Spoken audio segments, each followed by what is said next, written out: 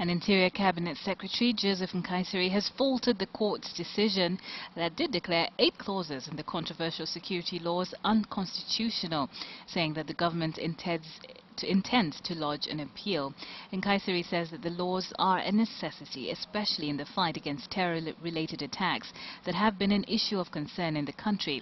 Now, the bill was signed into law by President Uhuru Kenyatta on the 19th of December last year, prompting Coalition for Reforms and Democracy and NGOs to file petitions challenging its provisions. The decision the court took to outlaw the clauses in the Law Act was wrong, so to speak. And I think the government is going to appeal because fighting crime, especially terrorism, it requires the country really to put its foot forward. So I appeal to the AG to appeal the decision of the court.